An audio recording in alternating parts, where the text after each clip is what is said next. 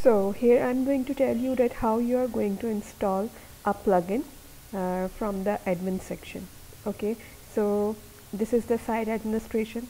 Just click on it,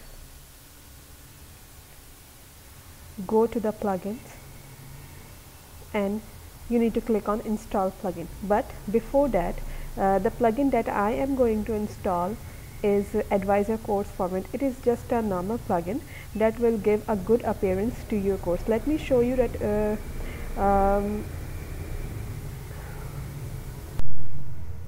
so let me show you that how your course will look like before installation of this plugin.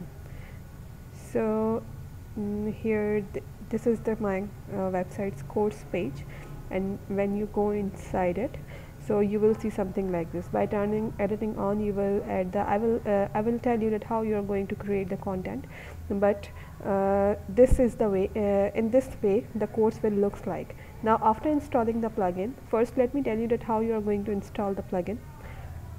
So this is the plugin page, this is the description. This is the description that how this plugin will work and how what are the capabilities and everything. Before installation downloading a plugin, remember that what is the Moodle version you are using and which plugin version it has. So this plugins can have 3.4 till 3.11. so first you need to check your Moodle's that which version you are using. So you need to go to the site administration and then the server, and then click on environment. By clicking on environment, you will get your answer that Moodle version is 3.9.10. so this comes in this range, so we can install. I have already installed this plugin, so it is in my desktop. Let's install the plugin. So now we are satisfied that it's 3.9 and the plugin version are matching. Go to the plugins tab, site administration, and then the plugins tab, and then click on install plugin. So here we can drag and drop the file. Choose file because it's on my laptop. Here is the plugin that I have installed. Format RAMUR format Moodle 3.11. Upload this plugin.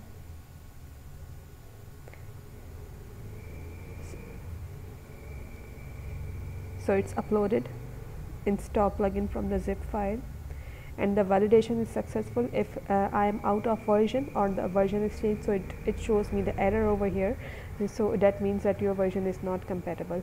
I checked the version and everything was fine, so just click on continue. Upgrade database now.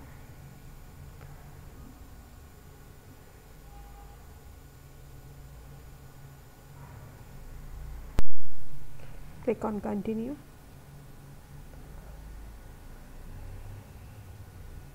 So it is showing some settings over here. I will explain the setting later.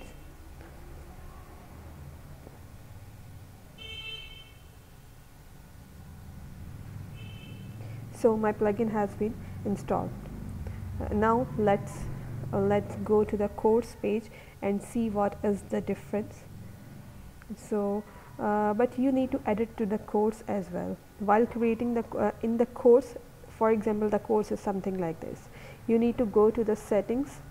Now look, that the plugin that we have just installed, that concerned with the course settings, that is for the courses.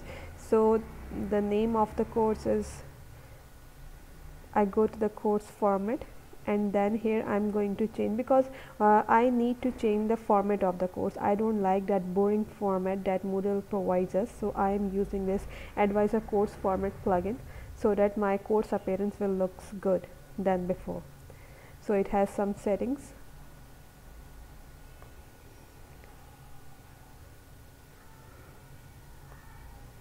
Save and display.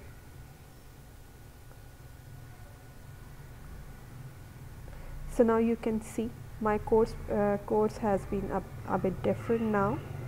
it has a section, it has the course progress over here. Whoever the student is logging in, they will see that how much the progress is there. This is a section 1, section 2, section 3. So this was the demo that how you are going to install a plugin and use into the course format.